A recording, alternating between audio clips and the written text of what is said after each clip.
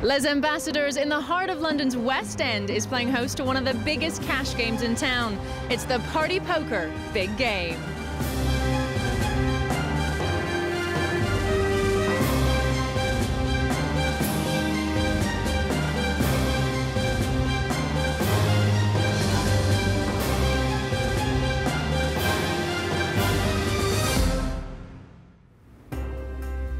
It's all change in the big game, a 48-hour cash game. Neil Channing, in from the very first hand and a constant at the table throughout the hours, has finally met his match when player power had its say and he found himself out. He survived various evictions and steadily built his stack at the table, but in the end, the format was too much for Channing to survive. And survival is the name of the game, as this is poker at its rawest. 48 hours worth of action, formidable opponents, fluctuating fortunes, and a ticking clock. Welcome to the big game. In its fourth incarnation, it's getting bigger and better each time. There's been plenty to whet the appetite. Oscar-nominated actresses, seasoned poker pros, internet superstars. They've come and gone over the last 30-odd hours, some willing, others by player evictions. What the hell? Why would you... Only two have stood the test of time. Can they continue to do so? Roland to Wolfe is fighting against the odds, but sticking in there. Robert Williamson III is back. Having suffered an eviction, he's out to prove a point, and so far, so good. Ellis Reuben took the place of a battered Oscar Pardo and has steadily built up his stack. He suffered a few setbacks along the way, but is still there. Guy Steele won his place at the table the hard way. Qualifying through a satellite tournament, he's certainly got a taste for this cash game. No one can afford to take their eyes off Viffer. He's running the roost at this table and starting to really flex his muscle. His aggression has kept him clear of the dreaded eviction, and little looks like changing. Tony G brought this table to life, but paid a heavy price to start with. He's turned things around in spectacular style. It's now looking good for the irrepressible Tony G. Luke Schwartz took the seat of the evicted Neil Channing, but so far he hasn't inherited Channing's luck. Down at the moment, but determined to stick it out. Phil Laak has been slogging away at this table, lurching from black to red on the profit and loss ledger. And that ledger tells its own tale. Tony G leads the way with over 30K. Robert Williamson III on his second visit, 21K to the good. Ellis Reuben hit the heady heights of 40K at one point, but he's now dropped down to 12K, but still looking good. After a brief rest, coming back to the table, triumphant return by Neil Channing. He's back, burning with a sense of injustice at his eviction.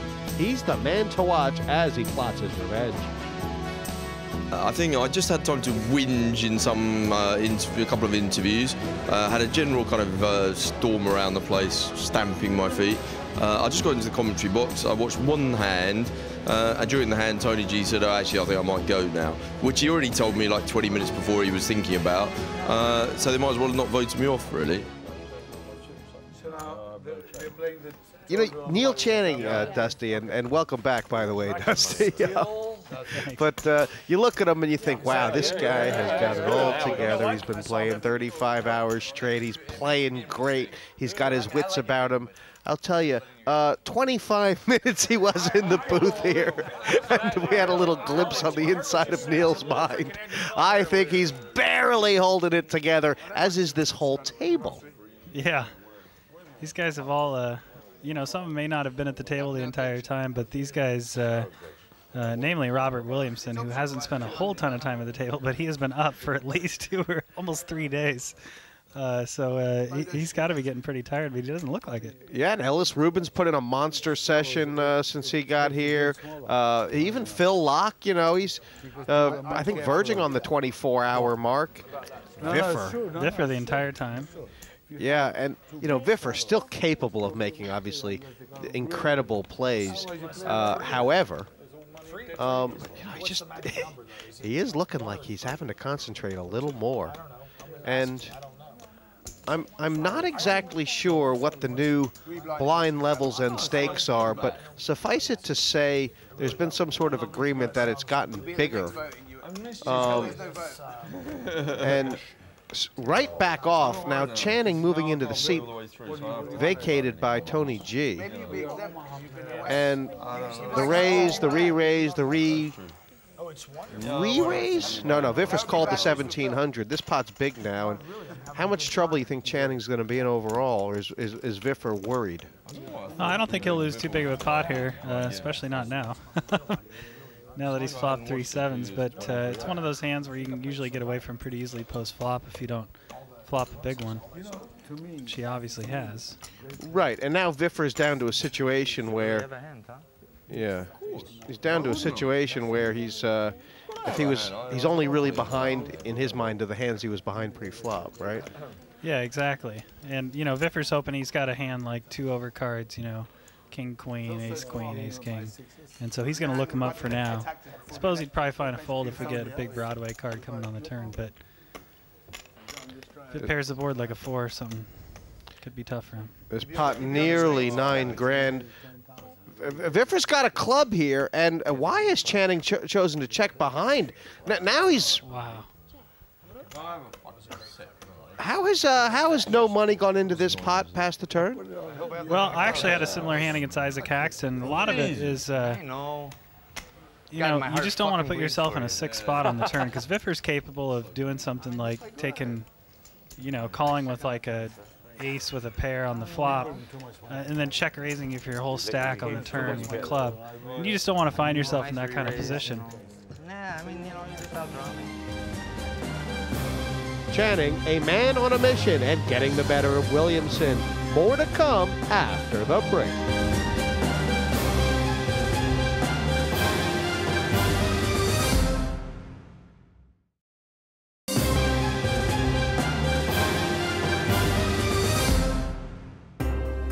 Neil Channing leads the way in the big game 4. Robert Williamson the third losing out after his most recent clash with the Englishman, but still in second spot. Viffer and Reuben in profit, but that's not the case for the Wolfe, Steele, Laak, and Schwartz. 0 equity bluffs, you know, my style. The station, yeah. That's me.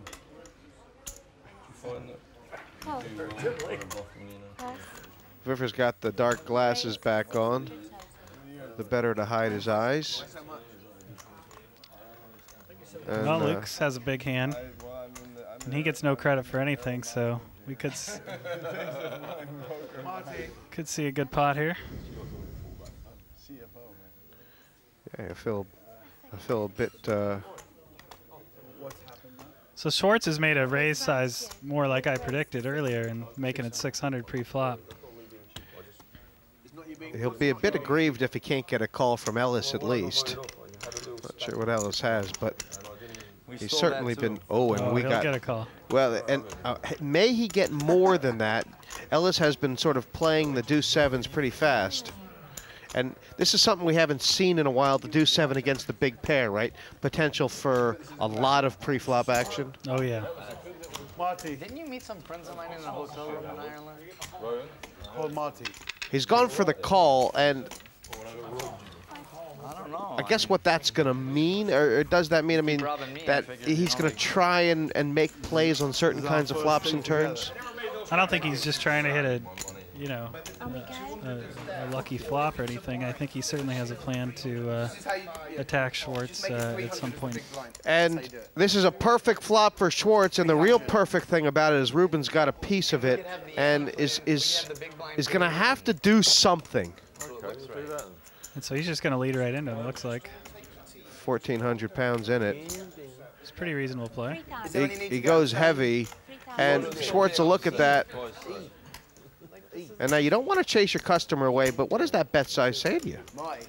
Well, I think he's going to be, you know, totally full of it, or he's going to have some type of ace-jack, ace-10, trying to find out where he stands. He's going to 3-bet pocket sevens, ace-queen, all those hands. So he really can't have a hand, but maybe ace-7. But either way, Schwartz in position, so he knows that he's going to find a bet on the turn either way, if it's calling or, as in this way, the check from Reuben, the chance to get some money in. Yeah, you can kind of encourage him to keep bluffing. And, you know, the board's, you know, it's not real draw heavy, so there's not a whole lot of ugly cards for Schwartz. I mean, there's really no ugly cards that, you know, obviously he's hoping for a 7 in this situation because then Reuben's going broke for sure.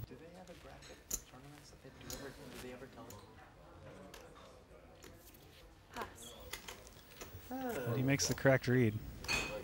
Okay, guys, He certainly did. And for Luke Schwartz, a little pick up there. Straddle from the button. That's it. Okay? Okay. I don't want to straddle. The tough uncle just came in there and laid down the law, and the He kids aren't very certainly happy. did. The tournament director said, "This is the way it is." I have to. Well, then we have no game. I'm really not. Raised to 325. 325 is the bet. This timing's good. I'm telling you. 325. Yeah, that's fine. 900 flat. Raised to 900. This is what's been going on. And as we've seen, Laak capable of the 4-bet.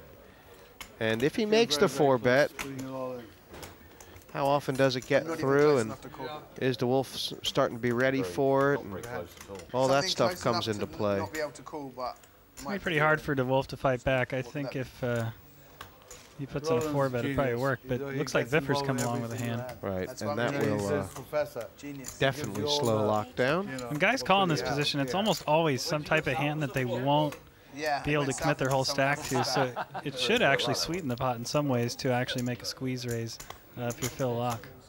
Very, very close. Check. This is like, I seem to remember something like this before, where Laak's raise was sort of the junkiest kind of hand, and he's the one who's kind of hit the junky flop. But this has changed things completely.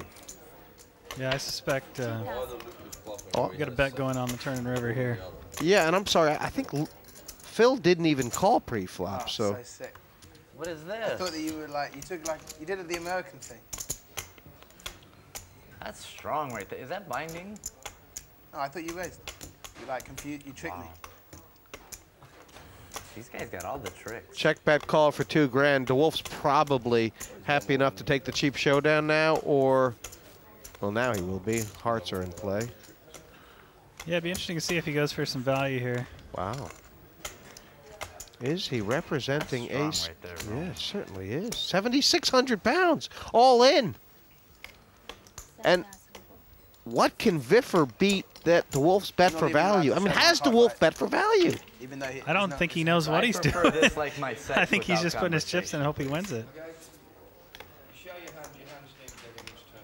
it's not a tournament. He doesn't know if it's for value or bet or what. You're not involved. Ellis. Ellis, it's not your pot. Is this a bluff or for value? What do you think? I can only think that when Viffer's called that on the turn, that part of his range has to be the hearts. So, I mean, DeWolf cannot bet all in for value once that heart. I mean, I'm just guessing here. So he has to be bluffing. You know what I'm saying? Didn't Viffer... So Viffer, excuse me, DeWolf led into Viffer and Viffer... No. The Viffer checked. Viffer was in the... Viffer check. Yeah, DeWolf's behind the button and Viffer's in the straddle But if position. you do that and I raise you, then that's a call. I mean, I'm just Like guessing. he took it down. I mean, like, that's So DeWolf wins. So I think DeWolf didn't think he was capable of check calling the Save it. turn with a flush draw. I think he thought Viffer would have left out and kind of semi-bluffed it. Right, So I think he okay. kind of ruled out hearts there and just went for value. But no one told me. Let's have a poker news pot.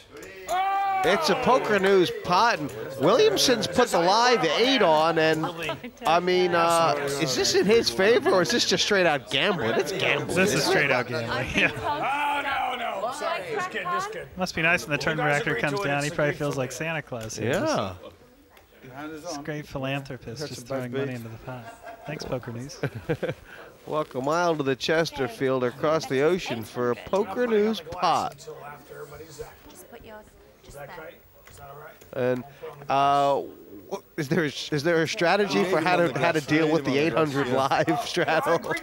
I mean, it's at this point, I don't even know anymore. You just hope you have the best hand. Viffer's chosen to call here, and I mean, this is effectively playing like, Call. gosh, I don't even know. I have not Like a looked. 400, 800, or 500, 1,000 God, I have not hand. I mean, this is huge stacks. Everybody here is effectively a short stack now. and what a big surprise that everybody has woken up with something playable. There you go. He could have anything. He could have anything. I need the cards on the glass. Isn't it big enough? God, I wonder who knows he could have anything. The guy just raised me like He's done it before. He's done it several times this session. 20,200. But he got the money in first. That's brutal. He's put a lot of money in here. There's so much money in the pot. This actually isn't a bad play to just put your stack in. No. Make people have a hand. Okay. Oh, and Laak's done it. If you get called by ace queen, you're not in too bad a shape. Before I look, Phil, if I call, will you at least buy me dinner? I'll lay you 3 Williamson to 1 will want to call. I don't think he will. Anybody? Give me 20 to 1 for 1,000. He wants to call so bad. Yeah. He may just not be able to help himself. I think he knows he's ahead and is like, geez, do I really need to take a 60-40 for 20,000 pounds? Do I want to? Not do I need to. Do I want to? You're not going to get a read off Phil. God, he's so sick. He wants to so bad. Sorry, I'm really torn. I apologize.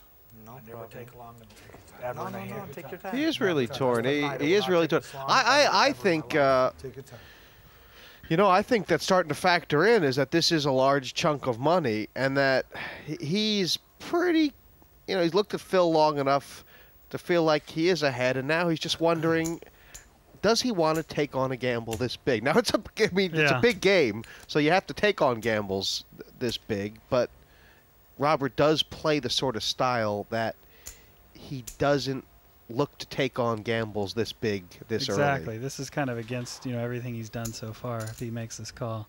And the players there showed him a lot of respect. Robert's such a great guy. They'd let him take another 10 minutes if he wanted to. Yeah. So. He's not wondering anymore if he's ahead. He's decided he's ahead, and now it's does he want to take the gamble. I think that's it. Robert, you have 30 seconds to act. That's it. I'm done. He's on the clock now, Dusty. Yeah, and I think Marty just did him some favors here. Just, he needs a kind of a clock on him. I think it's actually a good thing for him. You got to get put on a clock sooner or later. It's poker. I don't know. It's 10 seconds or the hand's dead. Well, Marty will count down the final 5 or the final 10. Can I get a quarter at least? Can I get 5, 4, Quarter? 3. Wow. And what'll be really interesting is now if someone else decides to stall. Yeah, I'm hoping they've made their mind up already. Well, Schwartz has had adequate time to think. He might just throw it in.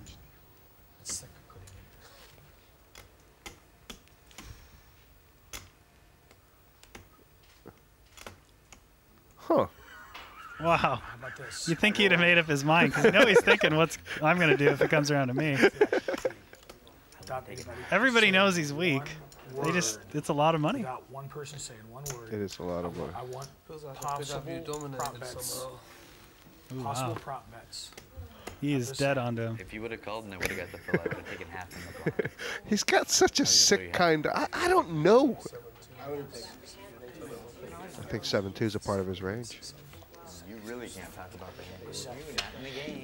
He's a really... He's a sick kind of reader of hands. Or he's just talking at the mouth.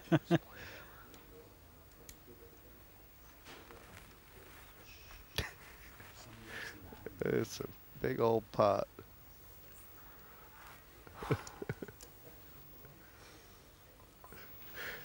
Now, listen, Dusty. Overall, if Laak's hand is face down in this situation for you, would you rather call with the sixes or the ace-9? That's pretty tough. Well, you have to call with one of them. I'm giving you a choice. Yeah, I'd probably call it the sixes ahead of the ace-9. I think it probably has slightly better equity against his range. Pass.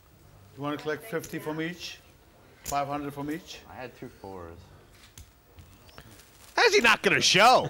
Phil, come on. Wow. Give him a little. Wow. Give your man. Give him a little. Give him a little something, Phil. You know, for the effort. I got it through the 1,000 pounds. All that for that.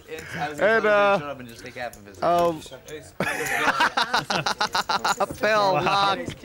Phil Laak. Gotta love this man. What a sicko. Gotta love this man. If I had the best hand, I put it in whenever I never win, bro. Okay. That's what I was. I thought that was within your range. That's why I folded. Even from the Intercontinental. If you guys have to get a thing for it. That's fine. Call. His Call. and he's kind of committed, guys. Steele, I think he's sort of committed to doubling up or going home and getting out and not taking any chips with him. So there's actually at some point there's going to come this line of demarcation when he needs to sort of just start. If there's any chips in the pot, just start shipping with kind of weaker hands than what he's looking for. It's almost like a tournament. I'm not really sure what the line is and stuff, but he's only got 3,500 pounds, and I don't know. There's just this. He's not that far away. I mean, he might be a round of the table away. I'm not sure. The round of the table right now is 25, 50, 100 plus 200. So yeah, plus a 7 deuce here and there. Right. I mean, so. Well, I think they're about to get a rude awakening here. Well, it looks like Laak. Well, it's on to Laak now, and he just calls. So Reuben re-raised this sort of from the big blind up to a grand. Yeah, and then Laak, interestingly, he's just slow playing this the whole way. Yeah. That's exactly the flop you don't want when you're slow playing it, but I don't suspect they'll get rid of him just right away on the flop. Check. Check. If I had ace queen, I would not have thought ace queen, ace king above. So Laak's gonna go into pot control mode, and that's really the perfect card for Laak. He's obviously like a jack, but that's probably the second best card. Makes it very, very unlikely that anybody has him beat at this point. And I don't think anybody's going to have any success bluffing him. 2,500. A really weird delayed continuation bet from Ellis Reuben, right? It's just so weird. Yeah, I guess he's repping like he didn't like the king and maybe he had like an ace-10 or jacks, but for the most part, once you kind of give up on the flop there, you should probably just go ahead and give up in general. And is Channing in this sort of... Wow. Well, not anymore, but I was going to say he could have been in this weird place where he was going to have to make thinking about that he might beat Reuben, but Laak might beat him, and he was going to have to make some psychotic play to get Laak out if Reuben had bet. But he's capable of it, but obviously, as we know, Laak would, he'd call up his bank and try and get a bank wire to come in here if someone raised him so he could just re-raise more. That bet by Reuben on the turn, and Channing did just call. That's his, the way he plays these sort of hands. But was it such a fishy bet by Reuben on the turn that actually he needed to make a little play there, or was that just such hindsight? Well, a lot of guys will just raise if they. These guys all had made hands, which is a lot of the reason why they just called. But if they had a real hand, or excuse me, if they had no hand at all. It looks fishy enough to where they might just toss in a raise and see if he can withstand it. Laak getting the better of the man who leads the way. A much-needed win for the man from America. More to follow after the break.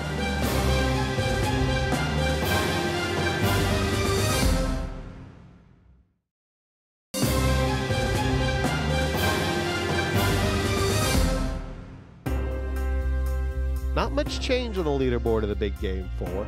Channing leads the way with Williamson and Viffer not far behind. Phil Laak still near the bottom of the pile, but starting to make a move. Even Luke Schwartz has started to rally, but he's got a long way to go. That's when I first put it there. You see it when I first put it I in saw there? the card. I don't remember. At what point in the hand did you see the card? Just, I mean, listen, help them develop a better system for us to display our Anytime I hands. see it, I tell you. How about that? After the hand or before? Dude. During. How about that? Always That's the only during? time I've seen it. It's the only card I've seen of you. Okay. Call. I mean, you got to admit it was a little scary if you were me.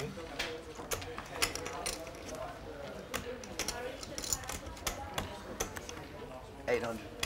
Raise to 800 total. Oh. There's just sort of an indication that the Wolfe is not treating this this last half of his. Who's gone all in? So Steele's all in. This Piece is of his action. Right. pretty much a no-brainer play here in this situation. And Laak wants a count. What price do you need here for the 7? You know, you have 3,500. It's a super easy call if he isn't fearing anybody else behind him, which he obviously does have them left to act, but they didn't re-raise, so. But given the $3,500 potential, well, I guess it's only 3 because I don't think he's going to expect Guy Steele to reach into his pocket and pull out 500 pounds after he busted him. So if he busts him with the 7 twos, that would be a little low. So I think there's only 3,000 in dead money in here. You say super easy call. You're expecting Steele to show up with an overpair quite often here, aren't you? Well, I think his range is pretty wide. I mean, he is smart enough to know that some small pairs here are good. Hands just like suited Broadway, stuff like that, he could be shoving. Ace queen, ace jack. Phil's not too big a dog to those hands, and when you throw 3,000 or 3,500, depending on how they shake this out into the pot, combined with the dead money from the calls, I think you can make the call. But like I said, he folded, and I don't blame him because he had a couple players left to act behind him, and they could be trapping with some big hands. But I think if it's just down to those 2, I think he's got a call. Steele gets another one through and starting to be up to his high point. I think it's definitely a call if it was just those 2 heads up, but he was obviously concerned about the other 2 guys making another raise. Roland raised that last pot up to about 800 pounds with the 7-9 offsuit. Starting to be an indication that he's dusting off his stack in a big way. About 6,000 or 7,000 pounds worth. I had 2 rag cards on. Yeah, I'm I'm a little bit surprised he hasn't increased his stack, topped up maybe to 18 or to 20, but Hobgoblin.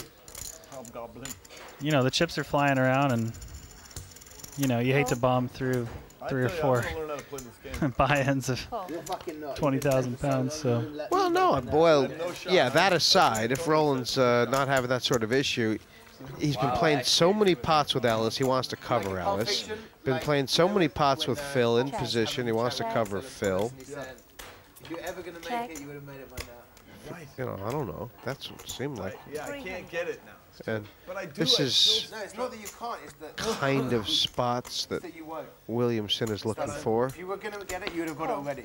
we're going to say we've officially seen David Viffer kind of put on the brakes there a little bit. Maybe he's really starting to feel the effects of the fatigue, but we haven't been seeing him in a whole lot of pots lately.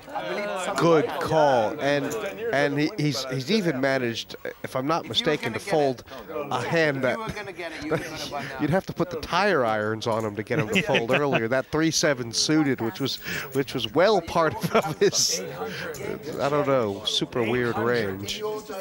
So the turn was the worst card in the deck for Channing, and this is going to cause him to lose some money. God.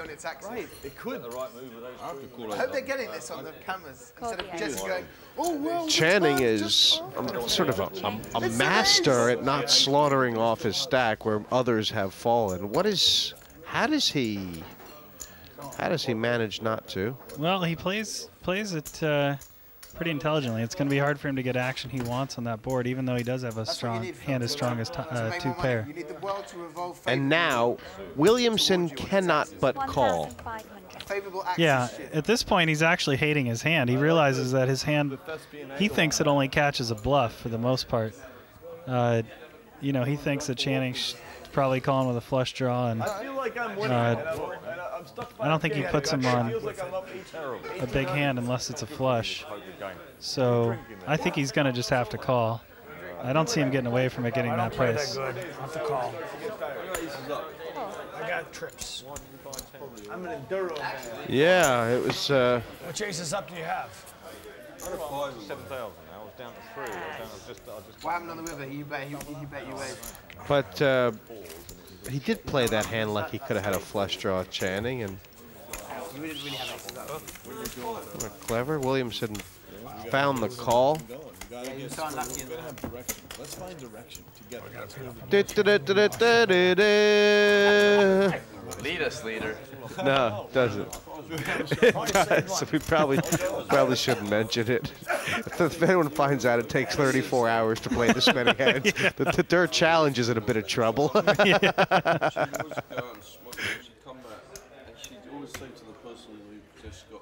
It's so funny how things change, Dusty.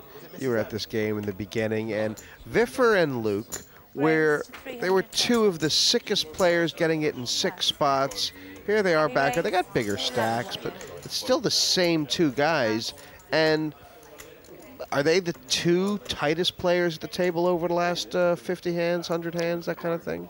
They have been exceptionally tight lately.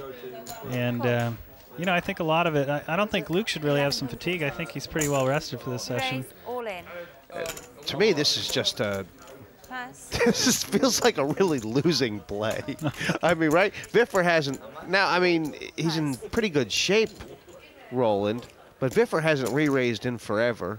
Laak comes flying in with a cold call, and Roland shoves with the ace-jack. It's pretty... How much did you bet? He's pretty optimistic play, but... he's going to get just unbelievably lucky. I don't see how... I think Laak's going to have a really hard time getting away from this. Yeah, and he calls. Yeah, I mean, lucky to be in a race, you know. 2 boards or 1 board, whatever you want. Even though we've seen an ace and a jack passed. Roland hates his hand. I think he'll be pleasantly surprised when they flip the cards over. Hey, wait, don't do it yet. We got to get the approval. 5 and 5. 5 and then 5. He looks so tired. What's he hasn't been in this game very long. You can't be tired, Roland. We're running it twice. Run it twice. These are poker players, though. You never know what they did before they came here. Everything twice. They're going to run it twice, and so I guess on the average they'll split it.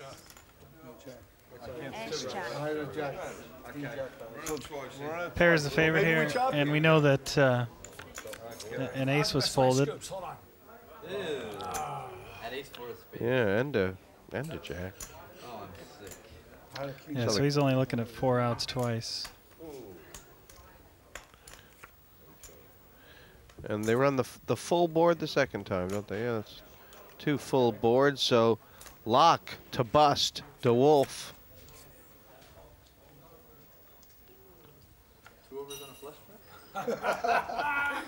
Wow, this is a nasty flop. And a straight draw. I have a straight draw, too. Comes the river, he do. And Laak holds twice. I told you, Phil's going to win about 200,000 straight. That's not Well, good. I think the Wolf doesn't like the game anymore because 20,000 pounds in and done. Roland to Wolfe, big game number 4. It was fun, you know, just hanging out with the guys, having the fun on the table was fun, and Neil, and we all had a lot of fun together, so that was probably the most fun part of the day. But we'll see them again next time. See you. All change at the top of the table of the big game 4. Roland to Wolfe takes a break to limit his losses. Phil Laak moves into profit for the first time in a long while. Schwartz still suffering at the bottom. New blood about to be introduced to the table.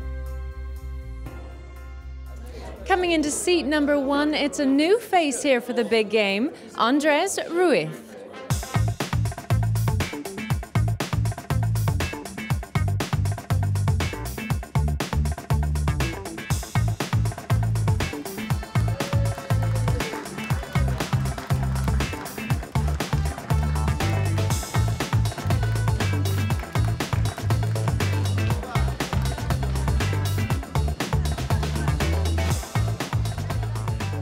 Of course, it's the Italian stallion from Spain, Andres Ruiz.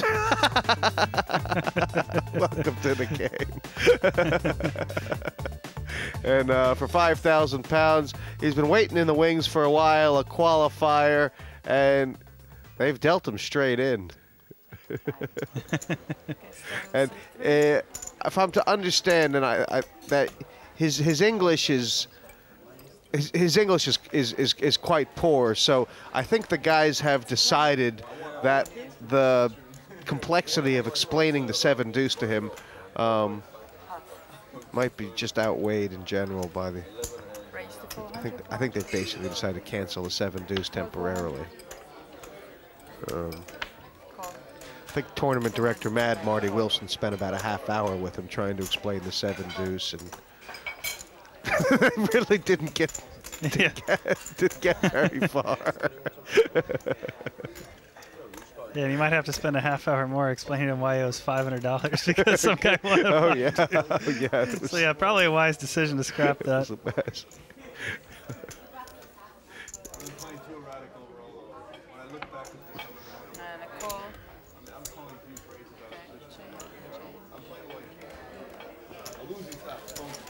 And so Ruiz, first sort of premium hand we've seen him pick up.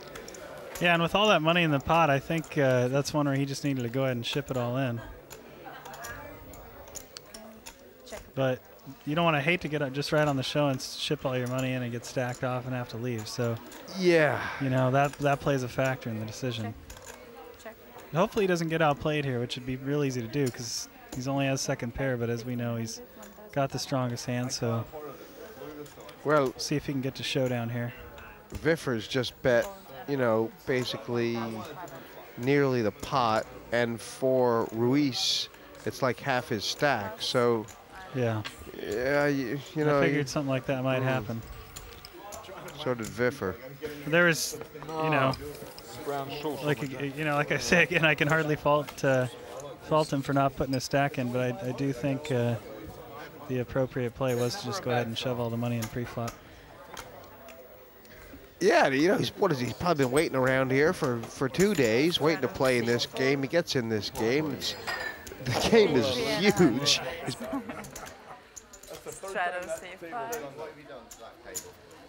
Luke got a mess.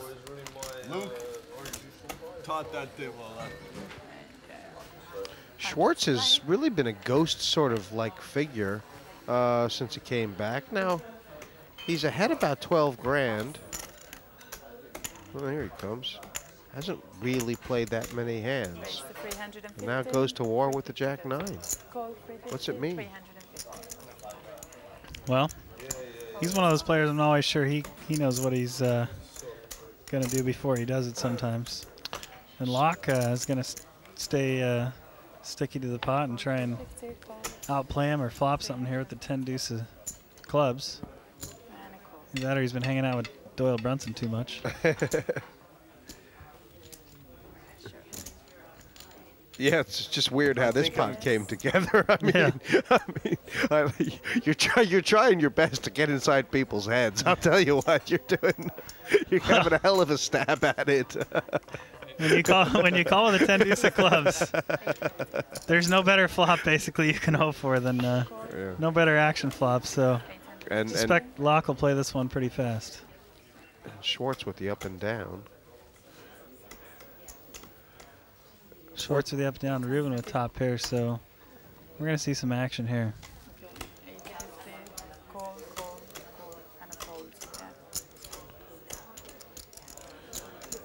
So here, I'll give you change. Luke bet the 850 pounds, which is just over half pot, and called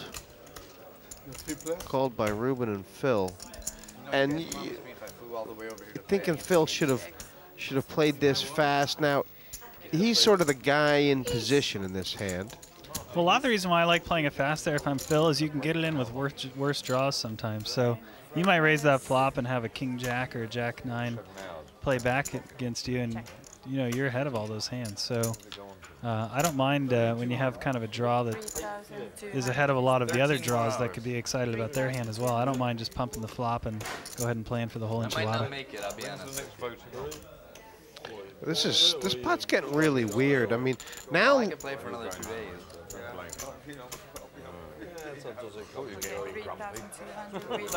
Oh, sorry. I said weird, but Luke did slip it. He slipped it. You guys make it so I can't even play. Laak did not see that Reuben had raised. Or he did? What?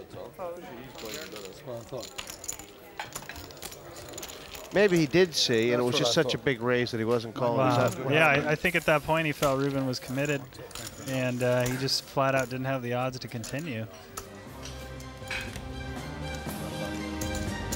Ruiz, the latest man into the fray of the big game 4, but competition is fierce with Laak, Viffer, Channing, and Williamson all flexing their respective muscle.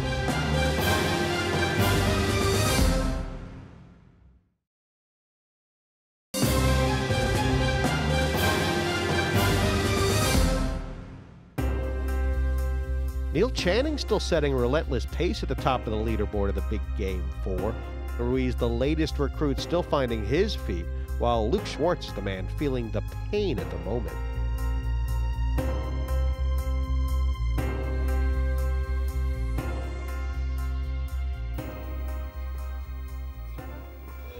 It's kind of amazing how everyone's sort of come back down to,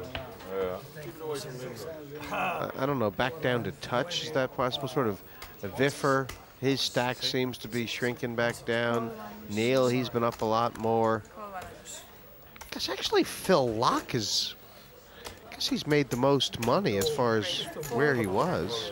Stacks up to 50 grand. Yeah, he's been the big winner over the short term, last few hours.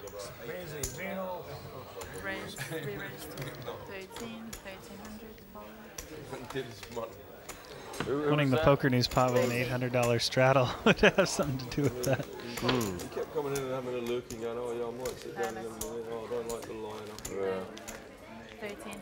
Laak's made this 1,300 sort of has come back around to him on the straddle. And one of those spots where there's a lot of hands in play. Yeah, we've got a lot of hands that people really like to see flops with here. Sorry, nothing super strong enough to want to really get all the money in pre-flop, so I see a really big multi-way pot coming here. Yeah, I said Laak. The truth is it was Viffer from the button with the ace queen. It's brought everybody in, and this pot 5,300, so lots of possibilities here. And trouble for Schwartz. Tony G's good at.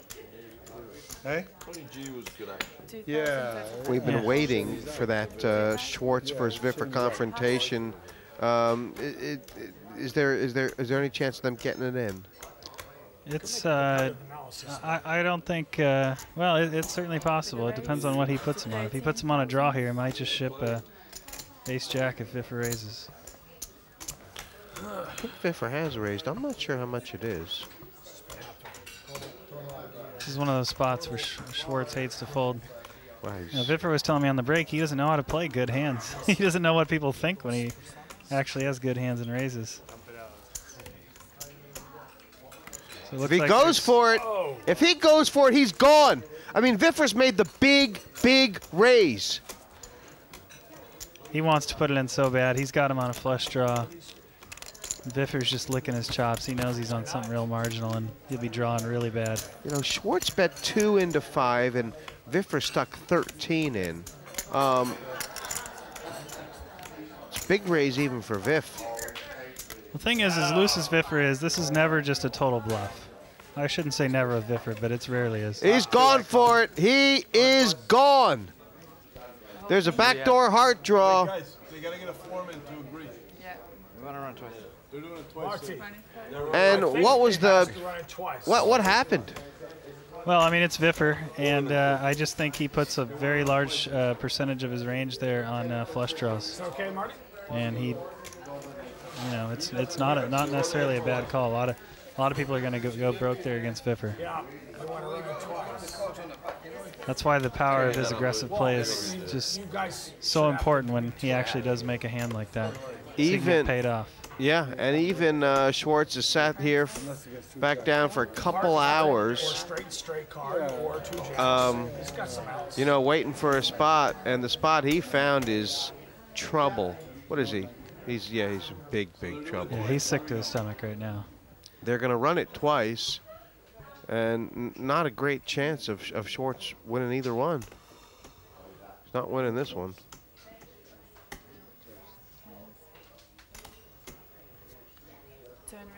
He needs to catch a good card on the turn in this second pot to even have a draw. It's actually technically the right way to do it. I don't think that's a good one. Dead again. Yeah.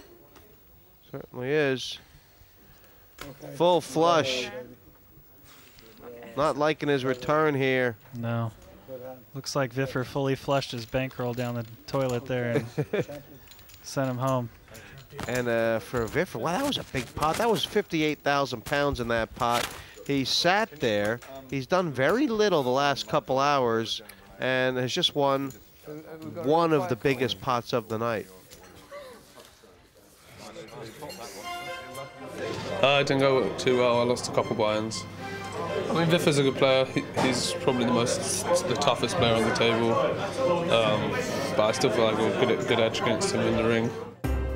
As the clock ticks down towards the 48-hour mark, it's Neil Channing who is enjoying a real purple patch around this table. You can't help but feel that Viffer, who has been up and down this leaderboard, will be on the rise again soon, while Schwartz heads for the door, over 27K down. Channing and Viffer are determined to fight it out to the end, and Robert Williamson has rejoined the table. But there's still plenty of big names waiting for their chance, and plenty of action left to come on the Party Poker Big Game. They've come and gone with mixed fortunes along the way. It's not for the faint-hearted or for those weak in body and mind. Only the toughest survive the grueling test that is the Big Game.